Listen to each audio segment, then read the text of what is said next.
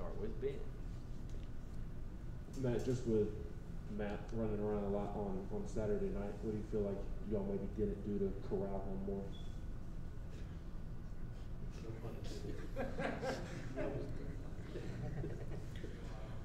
He doesn't win a shake for that question, right? No, not at all.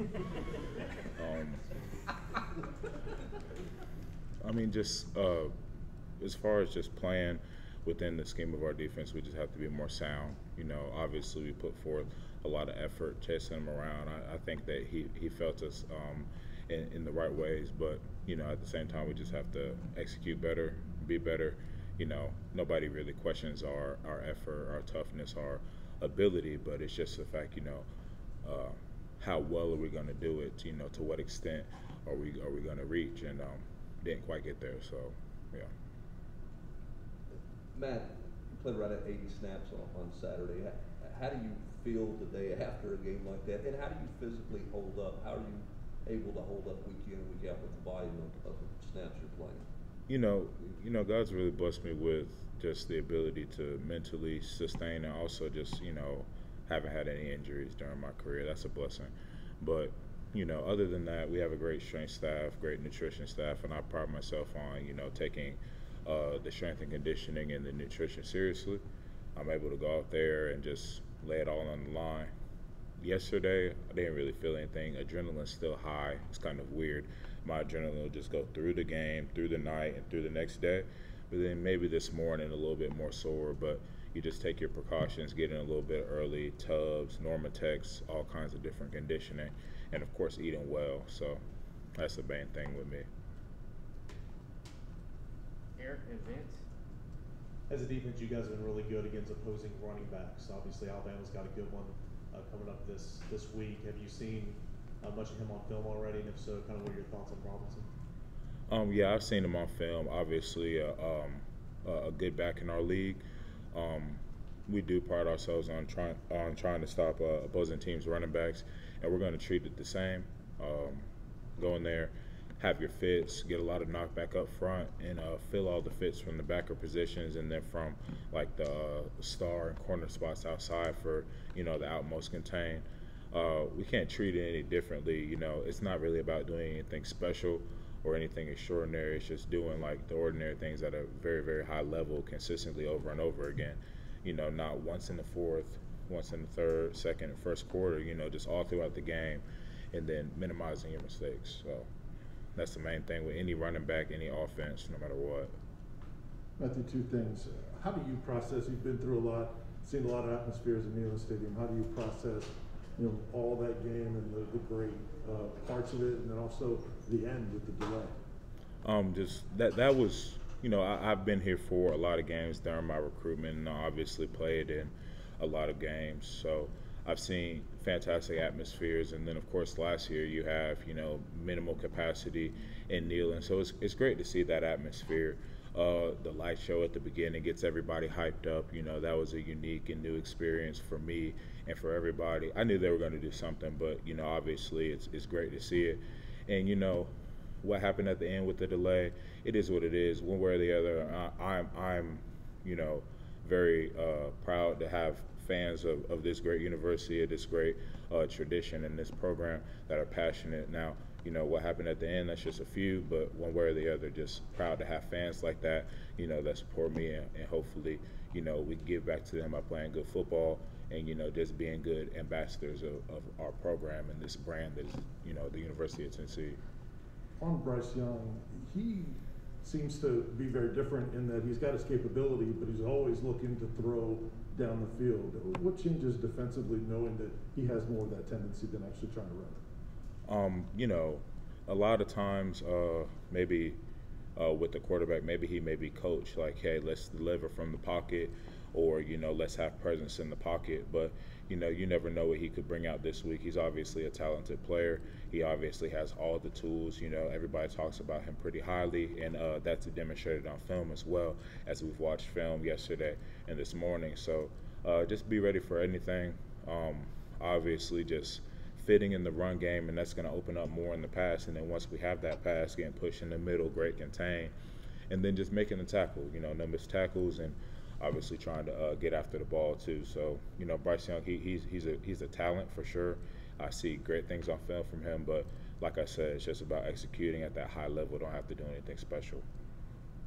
Henry To'oTo'o obviously has a pretty good impact on Alabama's defense. What have you thought about that, and do you still have contact with him? Well, obviously, I don't watch a ton of Alabama's defense per se. Going into the Alabama game, I want to watch Alabama's offense, but Alabama did indeed play Ole Miss, and so we were able to see a little bit of Alabama's defense in preparation for Ole Miss, and he looked good out there. He and I were cool. We talk every so often via maybe social media or a quick DM or text or anything like that. I'm glad he's doing well. But when it comes down to it, it's the University of Tennessee versus the University of Alabama. I'll speak to him after the game. I hope I see him at the next level doing fantastic things. But, that's kind of like to the side. It's just an extra little piece, nothing major. Patrick and then Eric. Matt, a couple things. You were involved in the play where they looked like Tyler ripped the ball out, took back for a touchdown, and they said it wasn't a touchdown. Were you surprised by that? Did you hear a whistle as you had the crowd wrapped up? And kind of what was your take on that play? So I'll just be honest. I presumed it was a trick play. I had a movement. I thought it was a trick play, maybe a Statue of Liberty or something like that. Wasn't sure, so I was just trying to wrestle him to the ground. I was clawing after the ball. Believe Tyler got it out.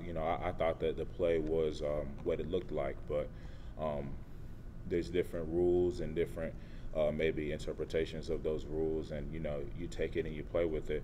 Obviously, that could have been a game-changing play for us, but at the same time, there's probably 10, 12, maybe 15 other game-changing plays that could have happened that we have to take advantage of, or even if we did them well, just be better at. So, you kind of just play through those things.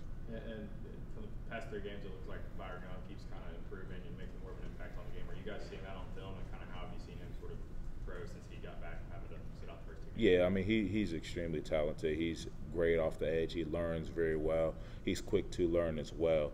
So the thing with D-line play, you kind of think it's 1v1, the guy in front of you, but in actuality, like him playing as well makes me better, and hopefully me playing well makes him better. Amari Thomas better, Jay Blakely better, Karat Garland better, DJ Terry better. I'm going to miss people, Latrell, Caleb, all those guys. I want those guys to be better as well, so I have to step up my play, and hopefully we're all helping each other. So, yeah. 3 more questions before his class. Eric, Brent, and Ben. You mentioned Amari Thomas right there. His play started to get more and more snaps as the week go on. He had a really nice game a couple days ago against Ole Miss. As the veteran of the group, how neat is it to see his progression and really just the overall depth that your position grows as the year goes on? Yeah, I mean, that's great to see, especially, maybe we had a depth problem, quote unquote, in the past. Whatever, it's a new day, and I'm very glad to see just continued progression in our room. Amari, he got more snaps obviously, but maybe not like a ton. He made very, very good production out of the snaps that he played, so that's great to see. And then as the snaps go up, obviously you want to see that same production. So super proud of him. That's my guy, and all of them are my guys. So I felt like, as a D-line unit, we've stepped up to the plate in a lot of ways. But like I said at the beginning of the year, we want to be an elite unit. So we just have more steps to take and continuing to kind of be the anchor of the defense in a lot of ways. They say it all starts up front, and just continue to push this defense and be a part of this defense being an elite unit. And that starts with us being an elite subunit as a D-line. So that's what we're striving for, and we're just trying to take steps in that direction. As a follow-up to that, you were very passionate in the preseason that your unit was going to be kind of the bell cow, that you guys were not going to be a surprise, maybe a surprise to the outsiders, but you knew this unit was good. Why did you believe that, and how far have you guys progressed, over the course of this season? I believe that just based on our preparation. From the spring, we had ups and downs. Obviously, we have a new coach. some of our ups and downs even went into last year. And I mean, anybody knew what happened last year. So we come into this year, we have a new coach, best in the country.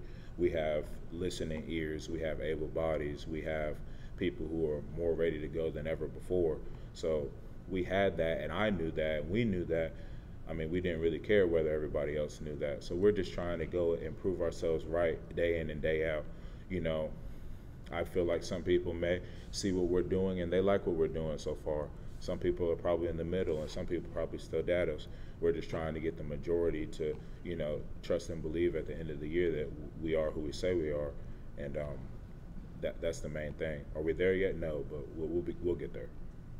Matt, I wanted to ask you about Big O specifically. Did he pop out more on the tape when you went back and watched for kind of the first time this season? And if he did, what was he doing well to do so?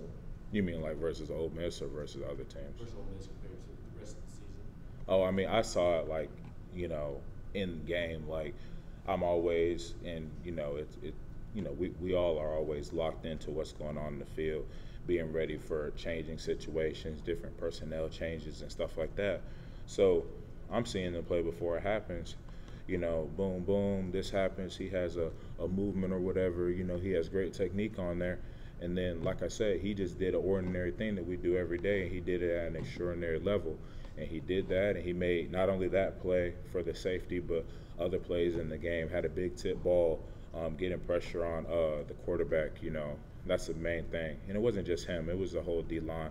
I think that we really stepped up to the plate, and I think that, you know, it only gives us more motivation to get even further closer to where we want to go. So, like, great by O. I could always also say Latrell and Blakely with a big TFL. You know, Caleb keeping contained, getting a great TFL. You know, I could shout out everybody on the D-line. Like, I'm proud of them, but at the same time, I just want to get better myself. I want them to get better. I want our defense to get better, and obviously our team. So just take steps in the right direction and, you know, snap and clear. You know, even if we would have been blessed and won that with this past game, it's still snap and clear. We have the next opponent and an opportunity to be better. So